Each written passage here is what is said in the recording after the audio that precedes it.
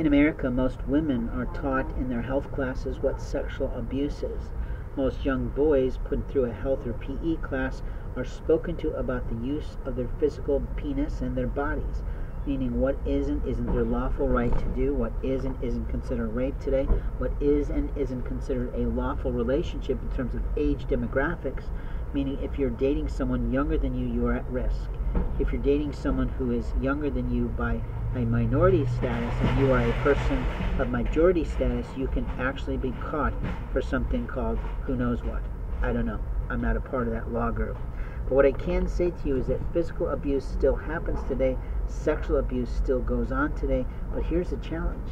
If we have people coming into America or people within America that are using technologies that we don't know about to create sexual assault and lack of memories of them, then we really are in trouble today. Because I guarantee that men are evil in their soul in many ways. And they like to believe that what they've done to me, what they've done to you, what they've done to your daughter, what they've done to your mother, what they've done to your sister isn't sexual abuse.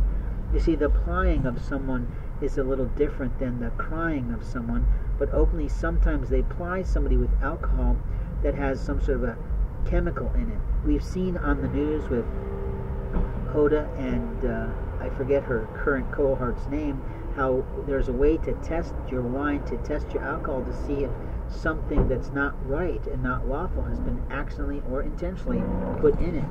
Accident is what somebody might say if they actually dropped something and they didn't realize where it went and it fizzled out before they realized where it went, because sometimes people do drop a pill and they don't get what happened to it, but generally speaking it's intentional to harm someone, to take advantage, to do something to someone. And there's a lot of people across America that feel that they're in charge of your sexuality. There's a lot of people across America who are religious writers who think they have a different view of God's philosophy.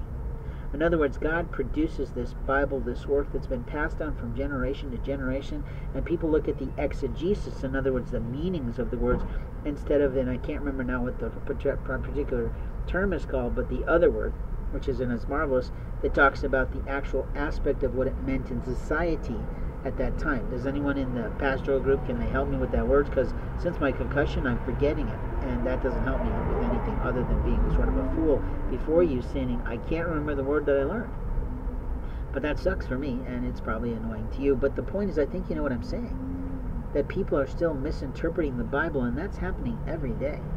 God's Bible is about love in every aspect of the world. And what God says is that all things He creates are holy, and all things He says are clear. But what He tells us most throughout the Bible is that there is a Holy Ghost that can guide you, help you, protect you, and keep you in the Lord's light today. But so many people are playing in the dark. So many people are playing in the shadows that sexual abuse and misconduct occurs, even in places that are supposed to know the laws.